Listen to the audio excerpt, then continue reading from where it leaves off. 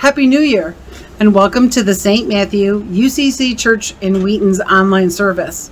My name is Lisa Curta, and we're very happy to have you watching with us today.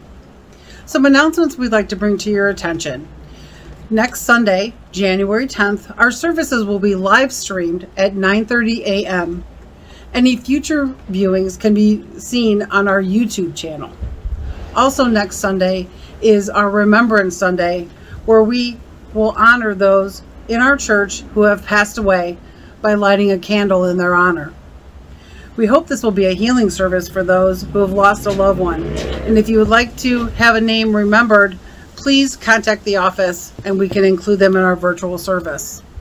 We will also offer prayers to all of those who have lost lives or lost a loved one to COVID-19. Our country and the world has suffered through this virus, and we will take this opportunity to pray for those lost and for hope for the future. This is also a time that we want to give thanks to God for the lives of those who have touched our own. As we say with our United Church of Christ churches, no matter who you are or where you are on life's journey, you are welcome and accepted here at St. Matthew. Thank you and enjoy the service.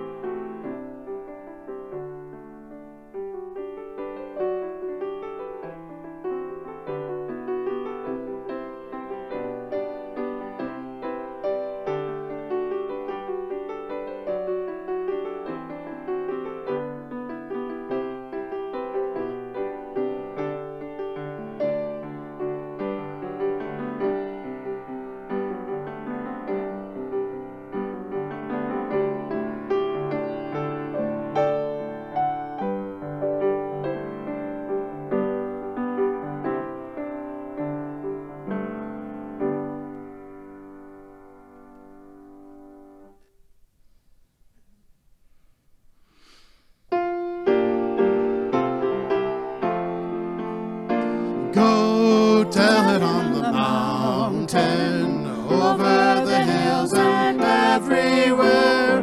Go tell it on the mountain that Jesus Christ is born. Go tell it on the mountain, over the hills and everywhere. Go tell it on the mountain that Jesus Christ is born.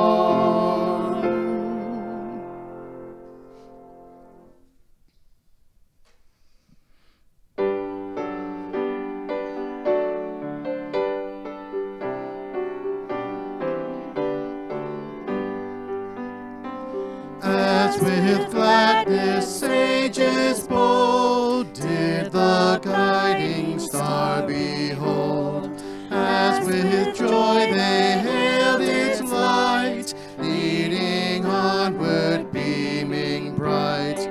So true morning star may we evermore your splendor see, as with joyful steps they sped to that lowly manger bed, there to bend the knee before one whom heaven and earth adore.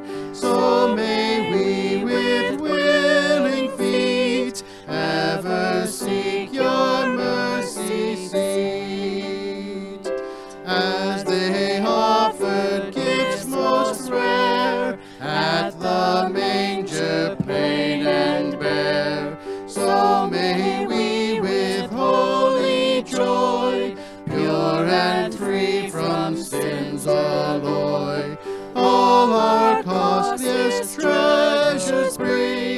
Christ to you, from whom they spring.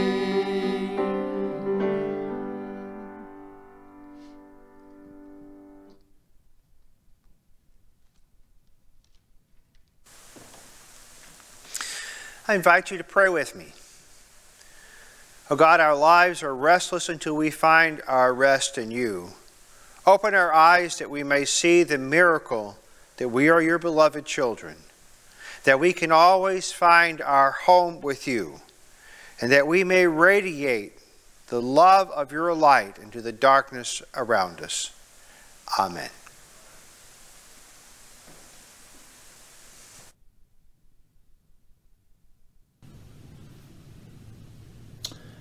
Hello there. Happy New Year. Today's scripture reading is taken from St. John chapter 1, verses 10 through 18. He was in the world, and though the world was made through him, the world did not recognize him. He came to that which was his own, but his own did not receive him. Yet to all who did receive him, to those who believed in his name, he gave the right to become the children of God. Children not born of natural descent, nor of human decision or a husband's will, but born of God. The Word became flesh and made his dwelling among us. We have seen his glory, the glory of the one and only Son, who came from the Father, full of grace and truth. John testified concerning him. He cried out, saying, "This is the one I spoke about when I said, 'He who comes after me has surpassed me because he was before me.' Out of his fullness we have all received grace in place of grace already given. For the law was given through Moses. Grace and truth came through Jesus Christ. No one has ever seen God but the one and only Son, who is himself God and is in the closest relationship with the Father, has made him known." The Word of God for the people of God.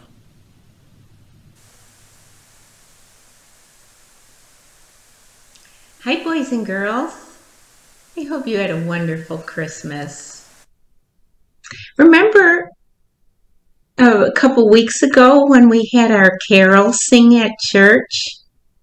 That was so much fun, and it was so great to see so many of you there. The carol sing started after it had become dark, and that's why we passed out candles to help light the darkness. So you could hold your candle and sing, and it would help you read your music. I have this picture here. It's of Mikey, Olivia, and Evelyn. They're sitting in the back of their car. And even though the dark was so big,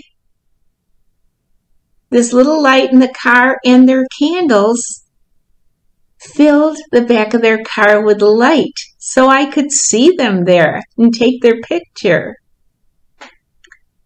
Another picture I have here is of my granddaughter Kennedy and myself, and we're holding our candles, and we're using the candles to read the words on the caroling song sheet. We could not have sung all those verses if we didn't have the candles to light the darkness and light the words. When I think of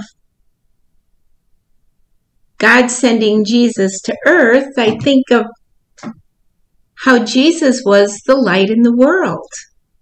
In many ways, the world had become a dark place, meaning some bad things were happening. People were doing things that were not pleasing to God. They were sinning. And worst of all, they were not putting God first in their life. Some of the people didn't even really understand who God was. But God sent his Son to earth. And his Son then spent his life teaching us about God and about how to live our life. Jesus was the light in the world. When Jesus was all done doing his work, God brought him back home. He died and he went back to heaven. So did he take that light with him? No. He left that light behind to live on in people like you and me, people that believe in him and believe that he is the Son of God. So the light in us is not in us just to stay hidden. The light in us is meant to shine through us and to go out into the world where we can shine our light doing good things, kind things for other people, where we can show love and where we put God first in our life. We are the light in the world for Jesus. Let's pray.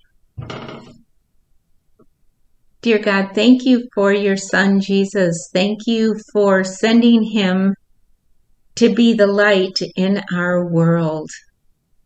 Thank you that now we are given that light that is meant to shine through us into the world. We pray that you will help us every day to take the light of Christ and shine it into the world by being kind and good. In Jesus' name we pray. Amen. Happy New Year, boys and girls. Bye-bye.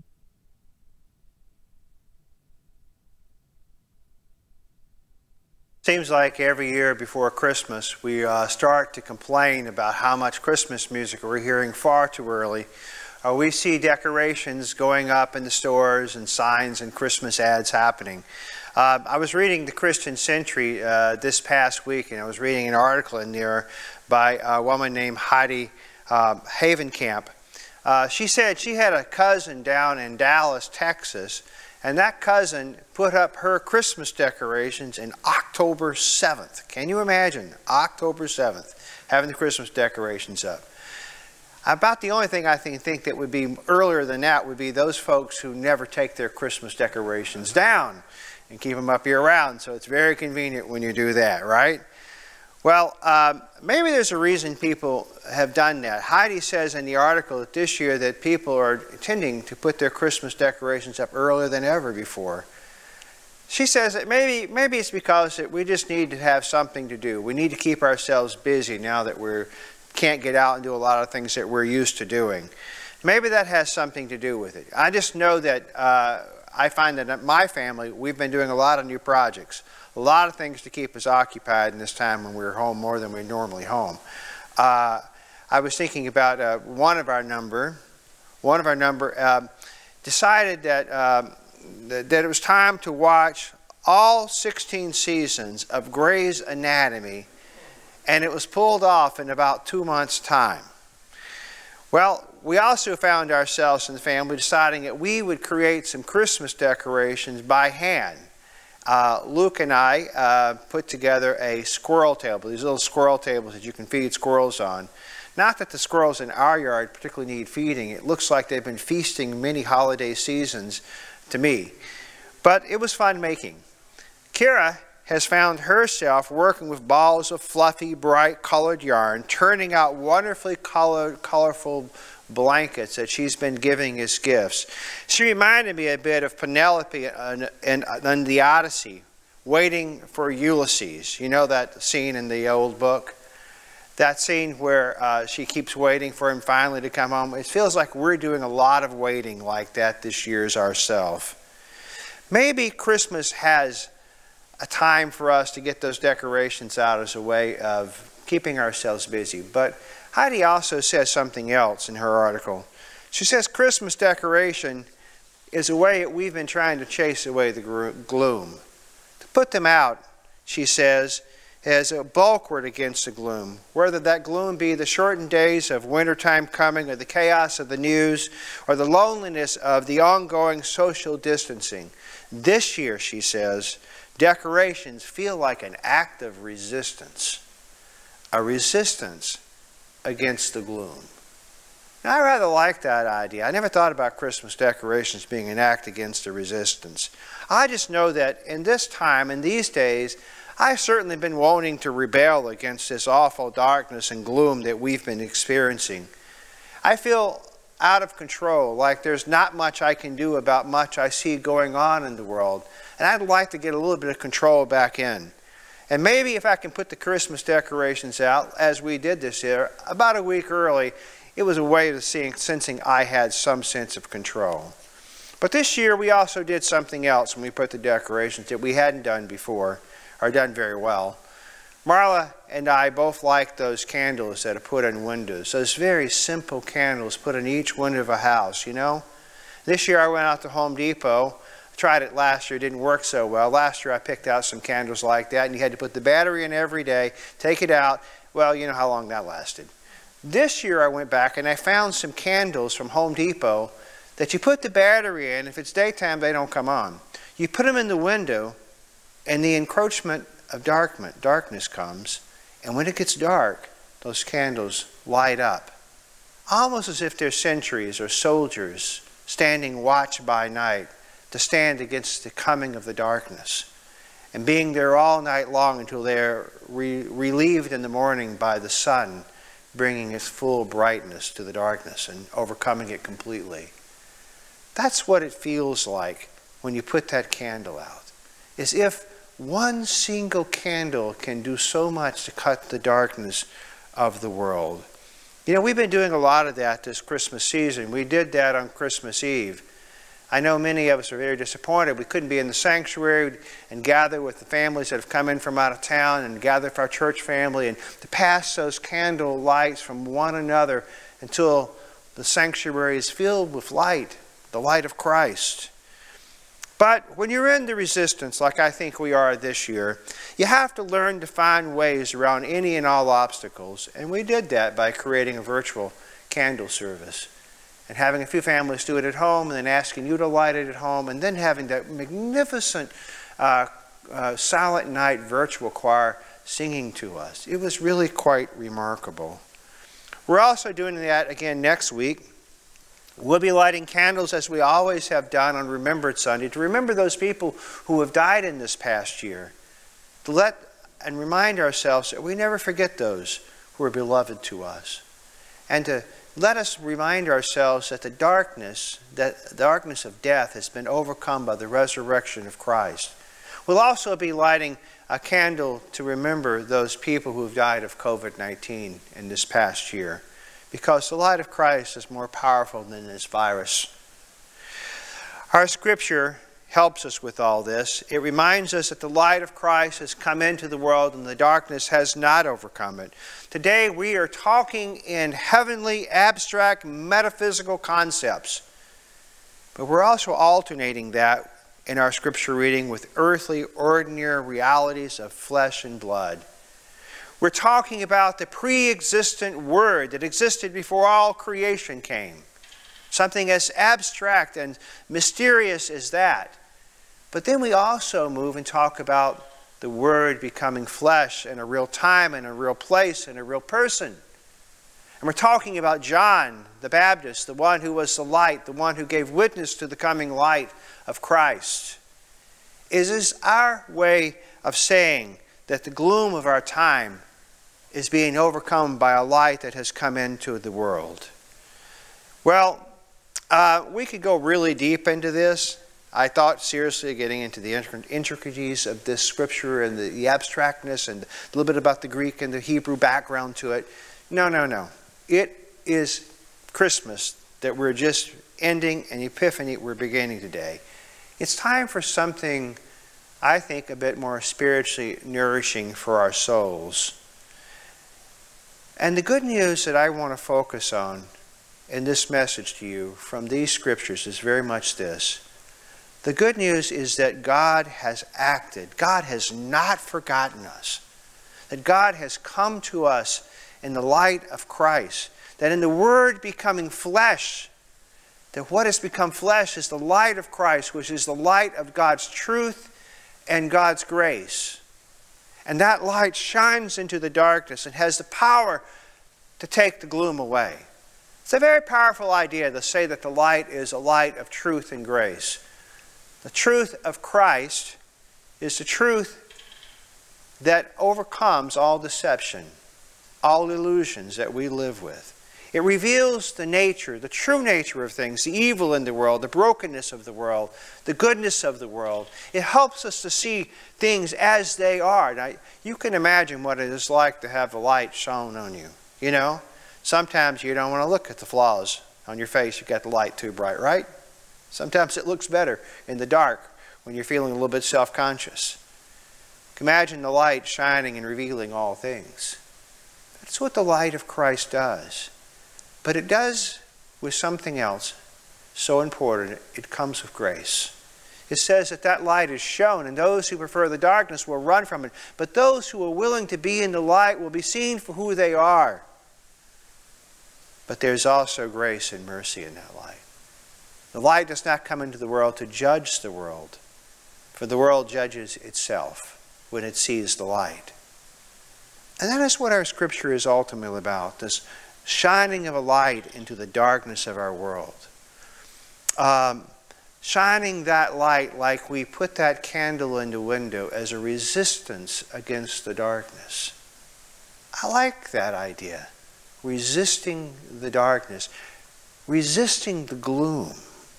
This week in the story I read about in the New York Times, there is a couple that owns an organic farm up outside of Freeport, Maine. Much of what they have produced, Lisa and Ralph have been producing over the years, has gone to supply the really nice restaurants in that area. And if only a little bit going to individuals who come out to the farm to buy some of the produce. Well, you can imagine what it is like to be a farmer with a small operation when almost all your crop goes to restaurants, and now our restaurants are closing down, are selling very little food. They frankly did not know how they were going to survive. They thought that the crop that they had growing they might just have to destroy because there would be no market for it. But Lisa, she got on the web and started sending out notices to every family and friends and those who would come to buy small amounts of their crop. She put it on social media, and pretty soon friends were telling friends, and the little shop that they had to sell that produce found itself filling up with people. And all that produce they thought they would have to destroy, they discovered that now there was a market thanks to people who believed in what they were doing and wanted to support them in that difficult time. That is putting a light in the window as an act of resistance. I know when the government loans came out, the government grants came out to middle-class people, all middle-class people, you know, were able to receive these nice bits of money that they could put to work and survive on for many people. I know some of our members told me that when they got that money, that they really didn't feel like they needed it like other people needed it. And so rather than keep it in their savings account where it wouldn't boost the economy or help anyone else out, they found things to give it to. I know one family gave a nice check to PADS. PADS, who has about 3 times the need that it has had before this crisis. Can you imagine how many people they're trying to find a hotel room because you can't have shelters? Or how many families now don't have a place to live because they can't pay the mortgage?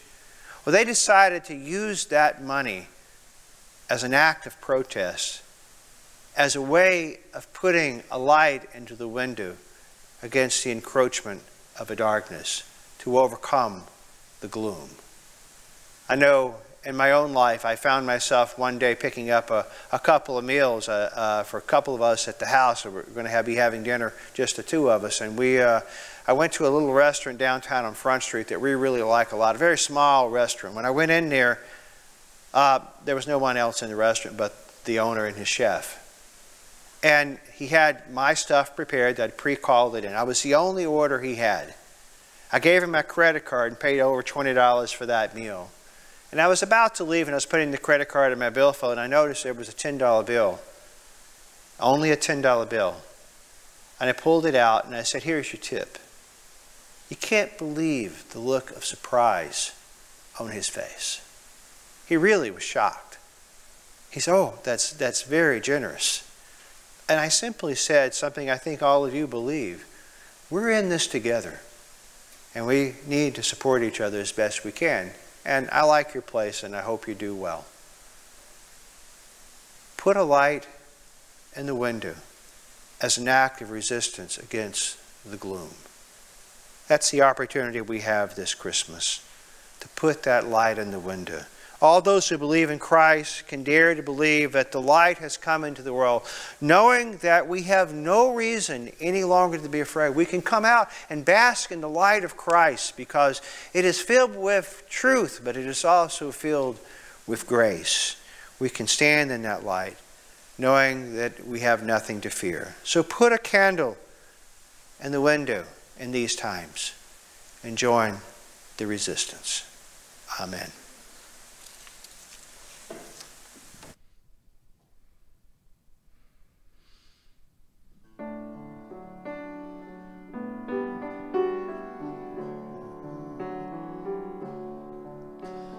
Jesus, what a beautiful name. Son of God, Son of Man, born to proclaim peace and joy, love for all, just a babe in Bethlehem.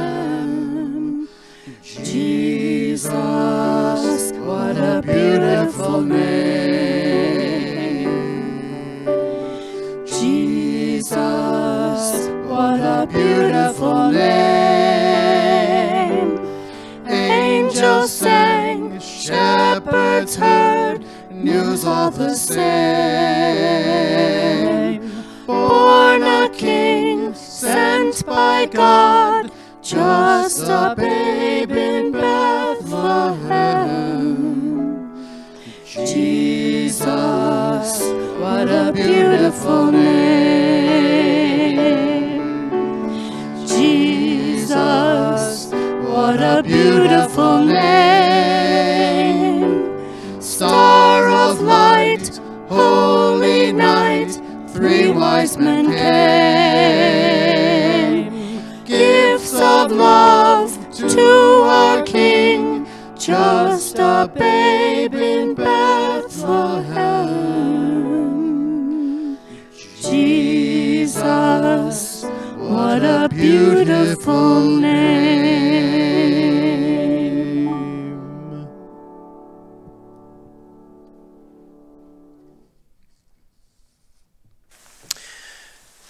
Our connection with each other, our bond with each other, according to our scripture today, is that we're children of God, and therefore we are brothers and sisters of one another. We are, as we often say in St. Matthew's, we are family to one another. And therefore, let us keep in mind those beloved people among us who have requested prayers. We've been praying with Leslie Ortman and her family as she's in hospice. She's very likely nearing the end in these days.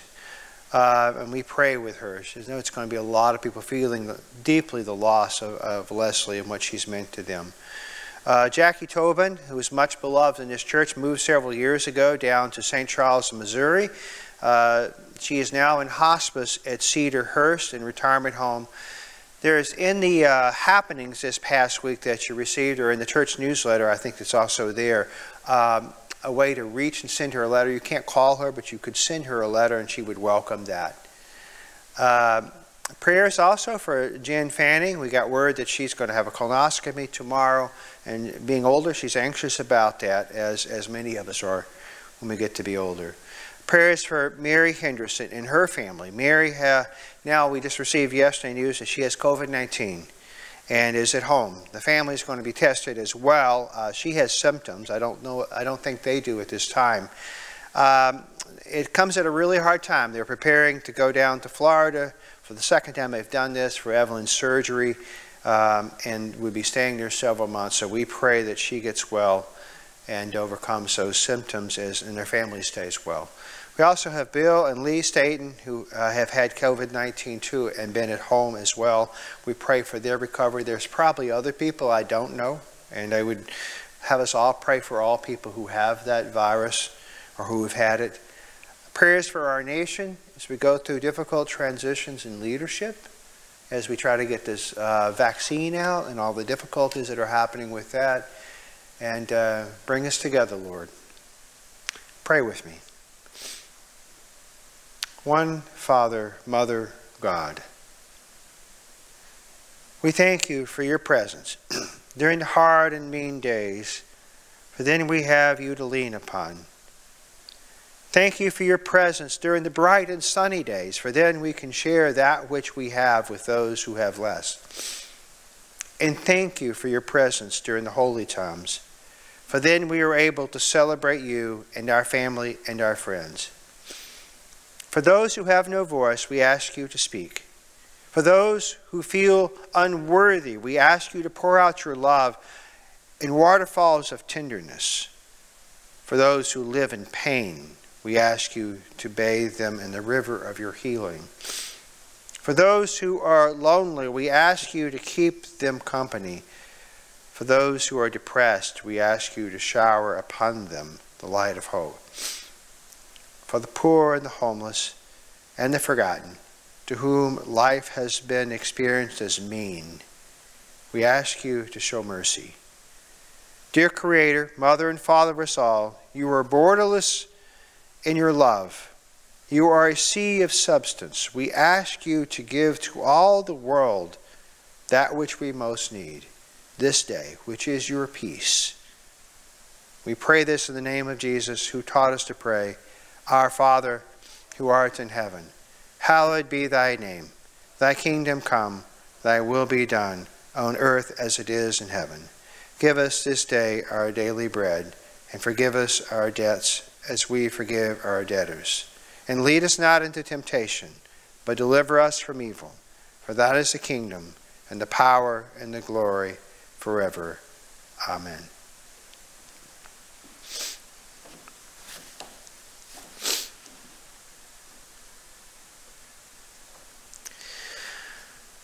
We invite you to come now and to prepare bread and juice in your family to be able to receive the sacrament of the Lord this day.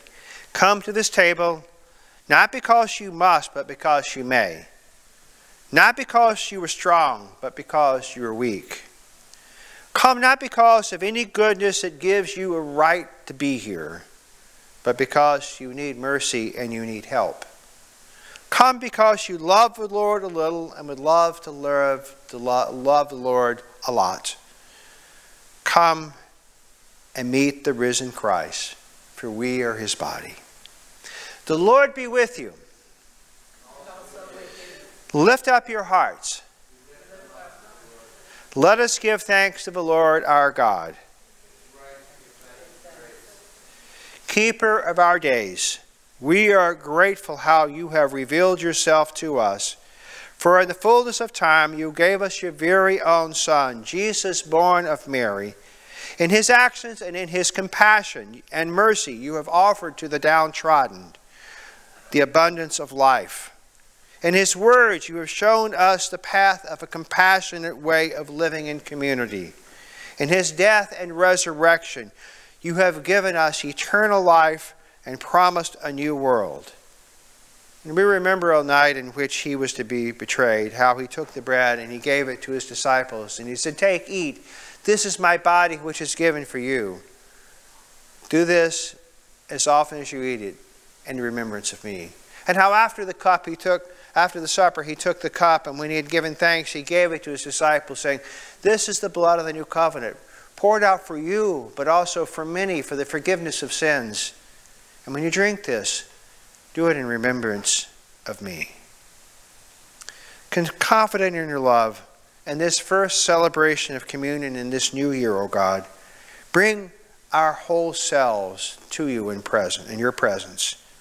We bring to you our achievements, our failures, our proud moments, our hidden shames, our undying dreams, and our detached resolve. All this gracious table we bring to this table, For it is here we meet you, in this bread and in this cup of wine. Spirit of life, move upon this cup and upon this bread, and make us mindful as that we are one with creation and one with you in this meal.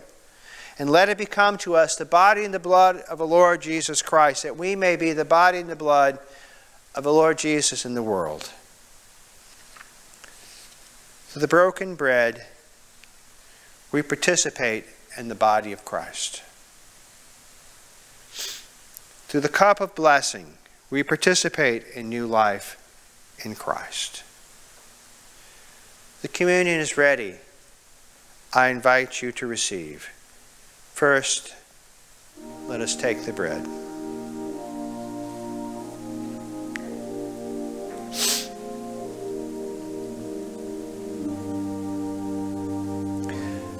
The body of Christ broken for you.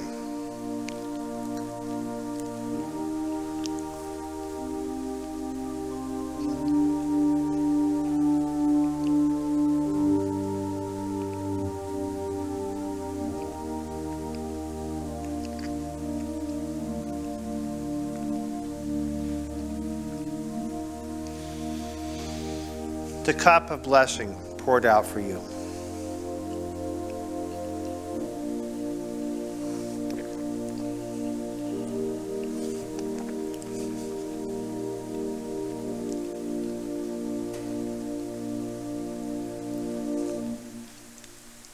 Let us give thanks for the gifts of God. We thank you, God, for inviting us to this table. We have known the presence of Christ, and we have received all Christ's gifts. Strengthen our faith, increase our love for one another, and let us show forth your praise in our lives through Jesus Christ, who is our Lord. Amen.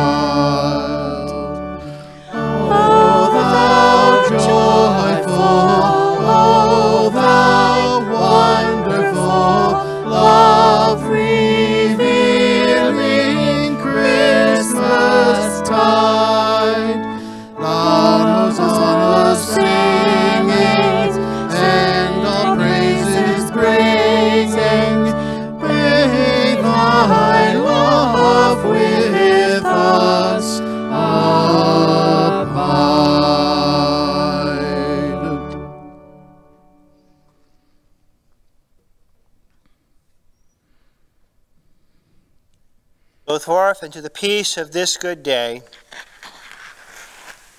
Go forth into the goodness of God's love.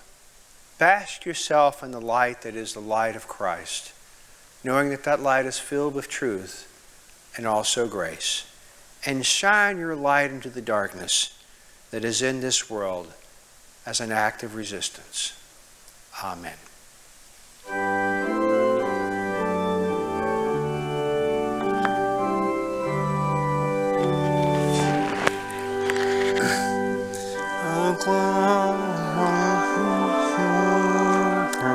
Oh, come, let us adore him. Oh, come, let us adore him. Christ the Lord.